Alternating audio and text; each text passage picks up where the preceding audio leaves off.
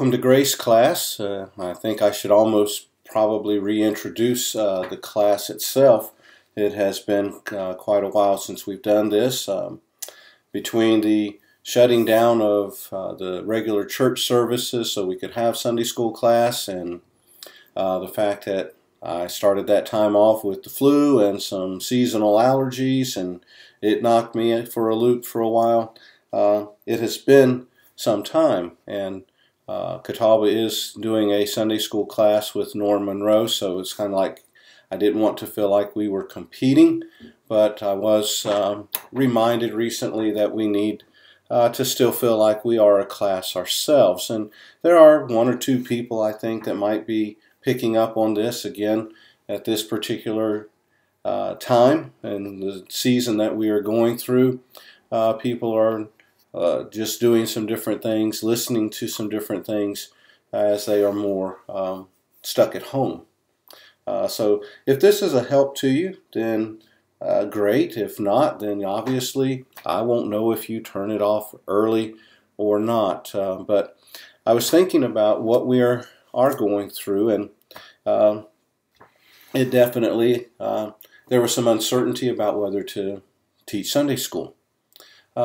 There's been uncertainty surrounding the school situation, with many schools shutting down for a period of time, and a significant period of time, and the uncertainty there of how do I teach my class. And for me, it actually proved to be fortunate that we were doing this Sunday school thing, because I was a little bit used to doing the YouTubes for that, and so it was just, how do I incorporate those using YouTube for the classroom? And so far it seems to have worked. It's given the students something to listen to and then go and do their work. And evidently it's not too hard, because I have one particular student who has, he's about 3 weeks ahead on me already. So good for him. I hope that we don't go back to school before that time is up, because then he'll be sitting there looking at me while the rest of them are still doing something. But I was looking at this idea of uncertainty, and I came across a headline without really having to search very much for it, just came across it, and it came out this week, and it was just called Modeling Coronavirus. But here's the thing: uncertainty is the only certainty. Uncertainty is the only certainty. And as we are going to get back into teaching, beginning with next week, we will start the book of Romans, in Romans chapter 1, looking at the grace of God in Romans chapter 1, and just taking it as the Lord opens up different portions of that chapter, and we'll just see how far it goes for us. And hopefully long before we would reach the end of that study, we'll be able to be back together in a church setting. But I was thinking in terms of that word uncertainty and applying it to the resurrection. Here it is. I'm recording this now on Good Friday. Christ is on his way, if not already hanging on that cross. And the Resurrection Sunday, Easter, is just around the corner. But do you know that there was uncertainty in the resurrection? And I want to look at different individuals and that uncertainty. So this is more of a devotional kind of study, looking at a lot of scripture, and then just very brief comments to remind us about the uncertainty of individuals that were in that time. First of all, and trying to take these sort of in order, if you will. Christ has been crucified. He's actually been taken down off of the cross. He's been laid in the tomb. Even that creates some uncertainty of what they had been hearing for several years, and not understanding that and not seeing how that was all playing out. There's an uncertainty in their minds. Remember, those disciples in the Garden of Gethsemane had uncertainty about what was happening with the arrest of Christ, and they scattered. John and Peter were going to follow the arrest and end up at the high priest's house, and Peter's uncertainty is going to cause him to deny Christ. And then we have the cross, and Christ is on that cross, and the uncertainty of those who are watching, who did not anticipate that their Christ, their Messiah, would be doing this because they were not understanding the whole picture. So now he's in the tomb. Okay? When you look at Matthew 28, 1 through 4, we have the women coming to the tomb with spices. I got to explain this to my grandchildren this week, and having had the opportunity to go to Israel and have it explained to me. The bodies were wrapped. Okay? Well, they would be wrapped, and obviously then a decaying body is going to have odors that aren't pleasant. So they had added spices, and these ladies were coming to add more spices, because eventually, in their minds and in their history, they knew that that body was going to decompose, and then they were going to take the bones from inside that shroud that the body's been wrapped in, and they're going to take those bones and put them in a small box, and then the small box is going to put into another area of the tomb itself. And so then that tomb, if there was a tomb, was going to be able to hold numerous family members. Okay? Well, we know that Christ has been put in the tomb of Joseph of Arimathea. The ladies are coming with the idea that they are going to add more spices to his body. So Matthew 28, 1 through 4 says, in the end of the Sabbath, so Sabbath has ended. As Sabbath ends, your new week is going to begin. As it began to dawn toward the first day of the week, so our Sunday, came Mary Magdalene and the other Mary to see the sepulchre. And behold, there was a great earthquake. For the angel of the Lord descended from heaven and came and rolled back the stone from the door and sat upon it. So understand the timing. They're on their way according to the scripture, and the earthquake takes place. An angel has descended and rolled back that heavy stone that they thought there's no way that anybody's going to get in there to the body of Christ and to take the body. These women would be coming thinking, who's going to roll the stone away for us so that we can put more spices with the body of Christ?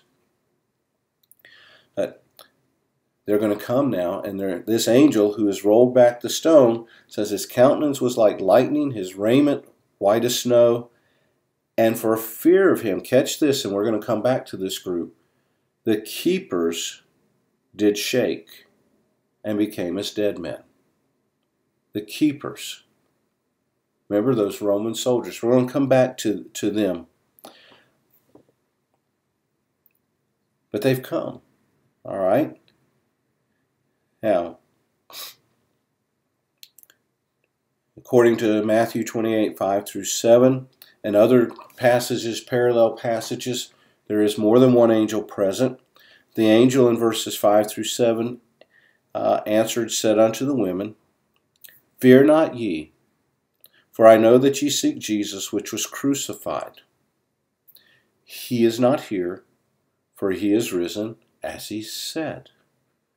Come see the place where the Lord lay. So imagine their uncertainty as they look into that tomb. I've been in one that they will say is Joseph of Arimathea.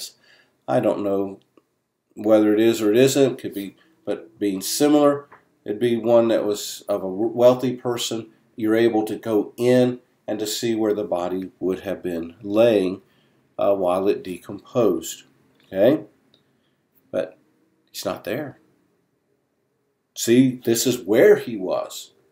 But now verse 7, go quickly and tell his disciples that he is risen from the dead. And behold, he goeth before you into Galilee. There shall ye see him. Lo, I have told you. So these women have seen, and there is this confusion. that is going on in their minds. We've seen angels, and look at what they've told us. And what does this mean? And remember, Mary Magdalene is one of those. Okay?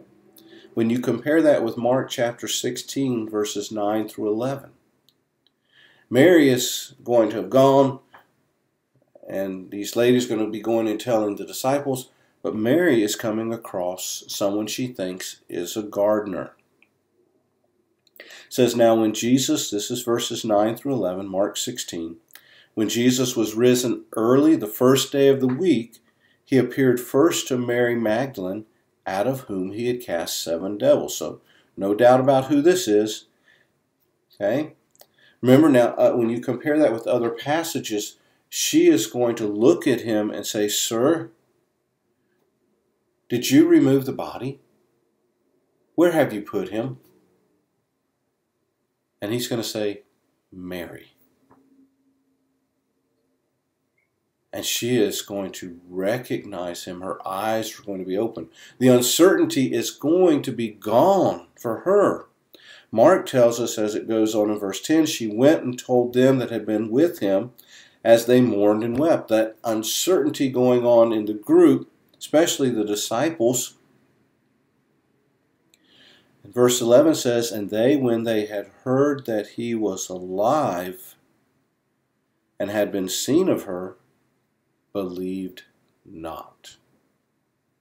It doesn't convince them. You know, we give Thomas a hard time.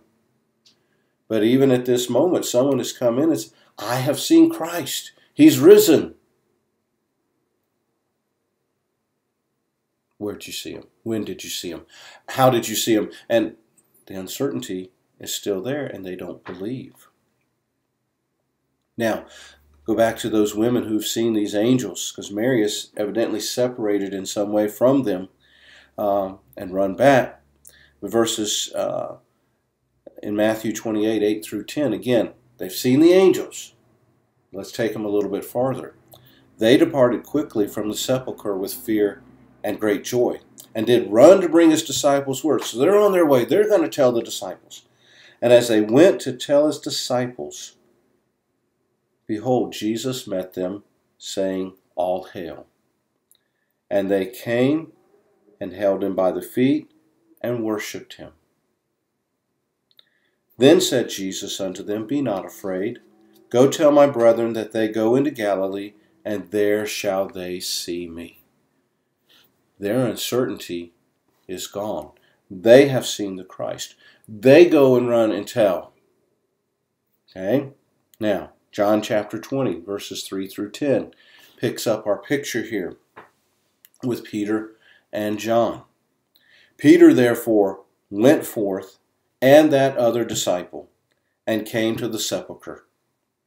So they ran both together, and the other disciple did outrun Peter. So John's younger, he ran faster, and he came to the sepulchre. But John, in his reverence, if you will, perhaps, maybe his fear, perhaps his uncertainty. Anyway, he stops at the door. Peter, that guy that rushes forward, that speaks without thinking, he runs in. John says that he's stooping down, and looking in, saw the linen clothes lying, yet went he not in. Then cometh Simon Peter following him, and went into the sepulchre, and seeth the linen clothes lie, and the napkin that was about his head, not lying with the linen clothes, but wrapped together in a place by itself. Then went in also that other disciple. Now John enters, which came first to the sepulchre, and he saw and believed. For as yet they knew not the scripture that he must rise again from the dead, meaning they're still not understanding, they're not putting their pieces together. Then the disciples went away again unto their own home. What does this mean? Do I believe? Where is my uncertainty gone yet? And I don't know that it totally is. They believe, all right, the women have said they've seen him. He's risen.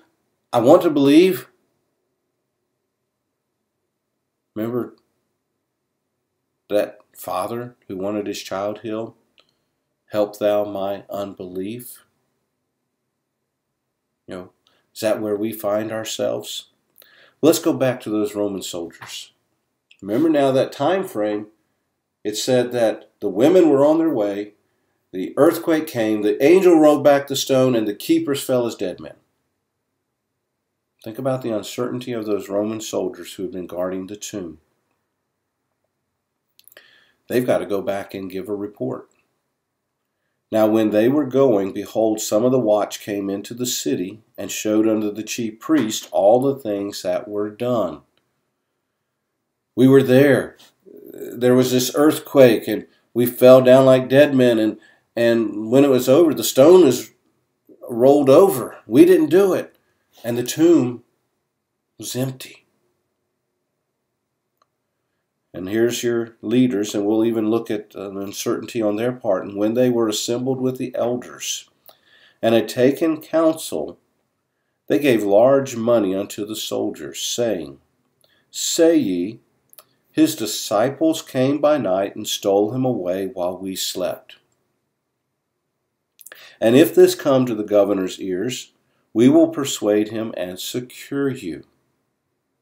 So they, the Roman soldiers, took the money and did as they were taught, and this saying is commonly reported among the Jews until this day.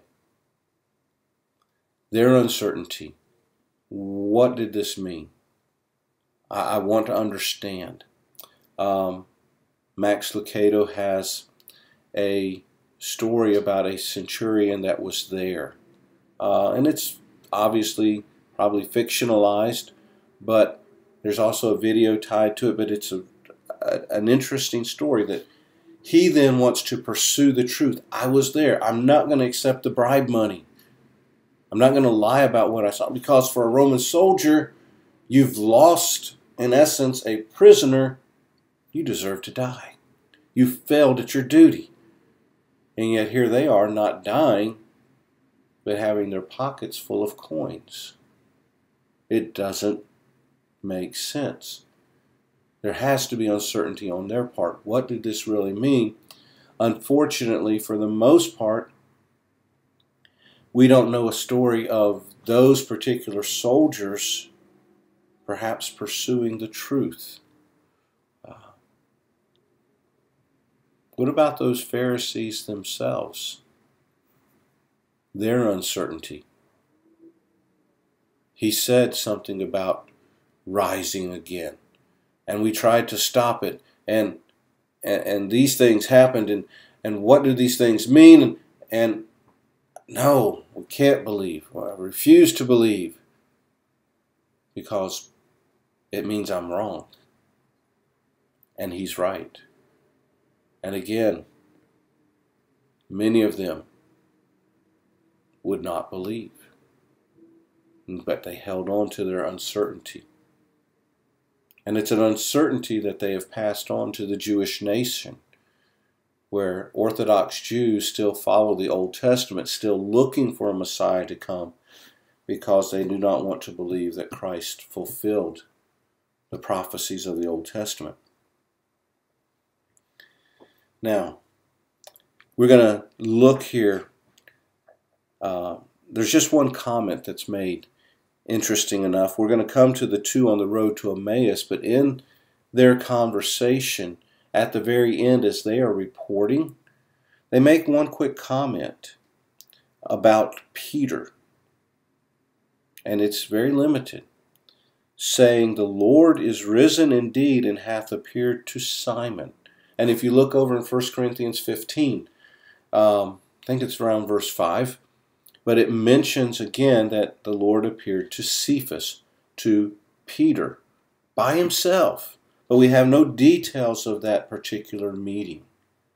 But at this point, I'm going to try, as I would put this onto the Facebook connection, I want to connect you to, and you can just simply stop the lesson here and do a separate tab in YouTube so you can come back to this same spot.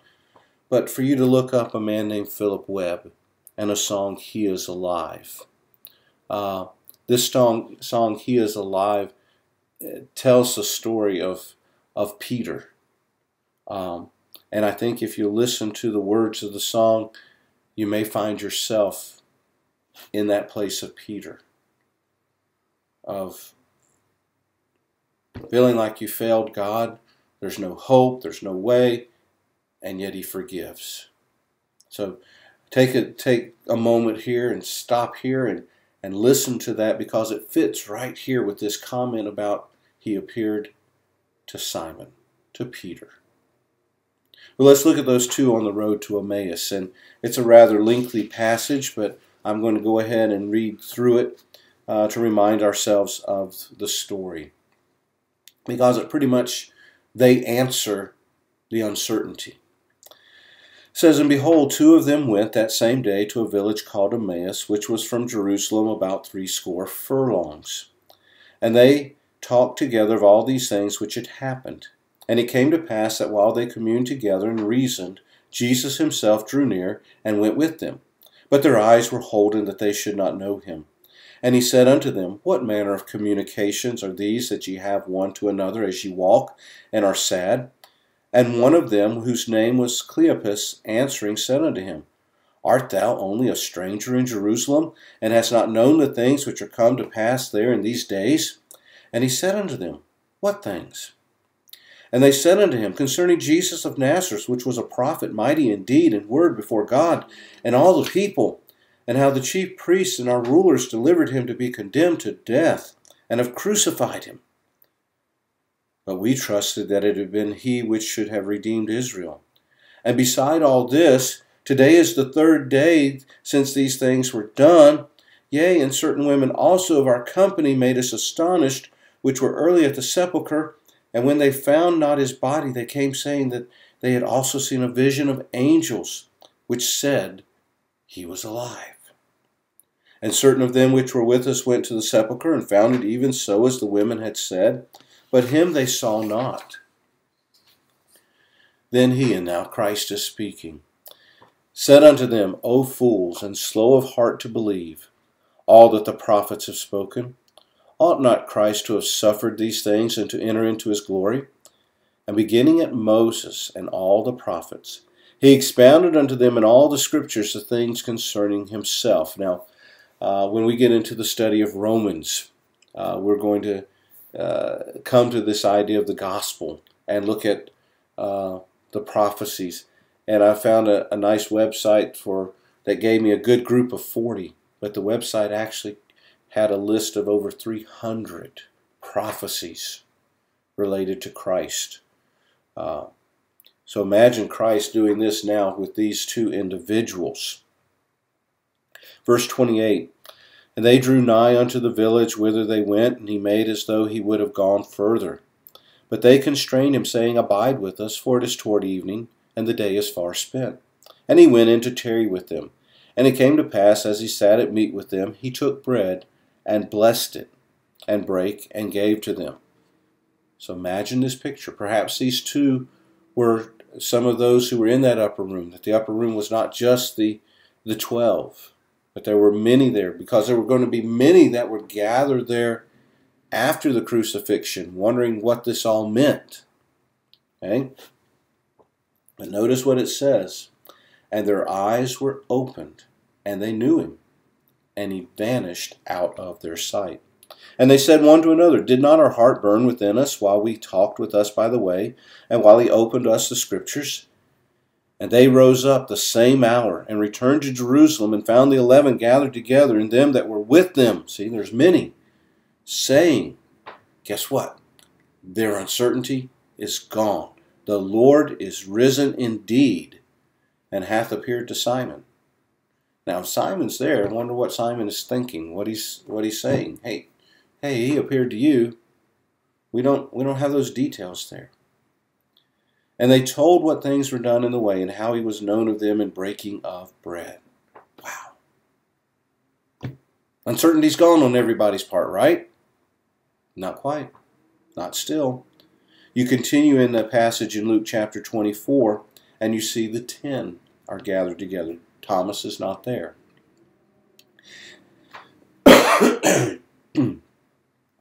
And as they thus spake, Jesus himself stood in the midst of them, and saith unto them, Peace be unto you. But they were terrified and affrighted, and supposed that they had seen a spirit. And he said unto them, Why are ye troubled? And why do thoughts arise in your hearts? Behold my hands and my feet, that it is I myself. Handle me and see. For a spirit hath not flesh and bones, as ye see me have. And when he had thus spoken, he showed them his hands and his feet. And while they yet believed not for joy and wondered, he said unto them, and they're like, is this real? Have ye here any meat? Has nothing to do with Christ being hungry. And they gave him a piece of a broiled fish and an honeycomb, and he took it and did eat before them. A living person is going to eat. And he said unto them, These are the words which I spake unto you, while I was yet with you, that all things must be fulfilled which were written in the law of Moses and in the prophets and in the Psalms concerning me. Then opened he their understanding, that they might understand the Scriptures, and said unto them, Thus it is written, and thus it behoves Christ to suffer, and to rise from the dead the third day, and that repentance and remission of sins should be preached in his name among all nations, beginning at Jerusalem.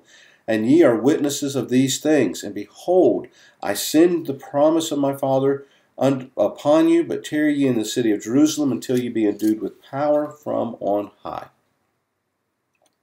Uncertainty is gone.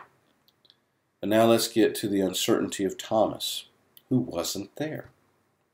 But Thomas, this is from John chapter 20, verse 24 to 29. But Thomas, one of the 12, called Didymus, was not with them when Jesus came. And this we're talking about is a period of about another 8 days. Okay? The other disciples therefore said unto him, We have seen the Lord. But he said unto them, Except I shall see in his hands the print of the nails, and put my finger into the print of the nails, and thrust my hand into his side, I will not believe. I need to see, and I need to touch. And after 8 days, again his disciples were within, and Thomas was with them. Then came Jesus, the doors being shut, and stood in the midst. He just appeared, said unto them, Peace be unto you. Then saith he to Thomas, Reach hither thy finger, and behold my hands. And reach hither thy hand, and thrust it into my side, and be not faithless, but believing. And Thomas answered and said unto him, My Lord and my God. His uncertainty was finally gone. Jesus saith unto him, Thomas, because thou hast seen me, thou hast believed. Blessed are they that have not seen, and yet have believed. A lot of uncertainty on the part of these individuals. There was never uncertainty on the part of Christ. He was always certain about what his work for the Father was to be and when it was to be completed. And on the cross he said, It is finished. And he had promised them he was going to rise again. And Scripture tells us he rose by his power. He rose by the power of the Father. He rose by the power of the Spirit. He arose and is a risen Savior. And we are in this verse 28, 29 if we believe. Blessed are they that have not seen. We weren't there, and yet have believed. I'm going to wrap this up with just a comment, and then I'm going to suggest to you just a song, again, that's encouraged me. Simple song. It says the world is right now facing a lot of uncertainty. Questions. When will the pandemic end? How many will get sick? How many will die? When will life return to normal, and what will normal even look like? For many, it has not caused them to run to God. At least that is not evident in the news. Their doubts about God may be increasing because God is supposed to be a God of love and would never allow something like this to happen.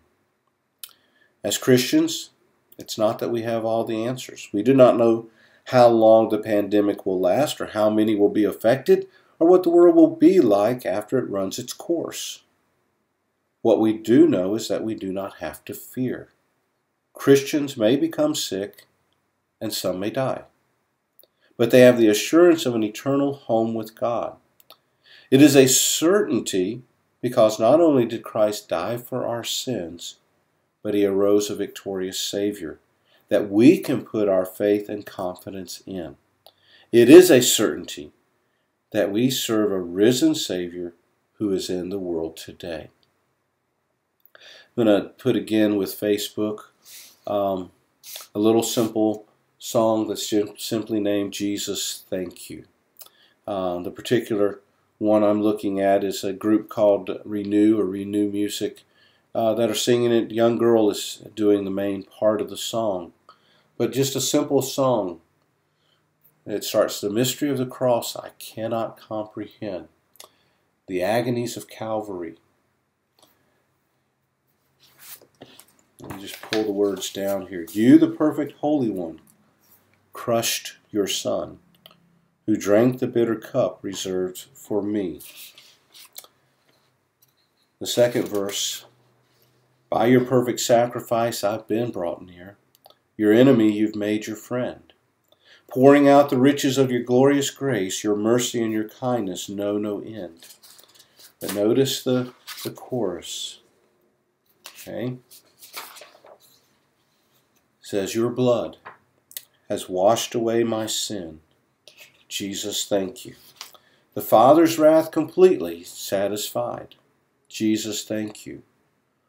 Once your enemy, now seated at your table. Jesus, thank you. This is what the cross did. But not the cross itself, because others have been crucified on crosses. But Christ on the cross, for you and for me.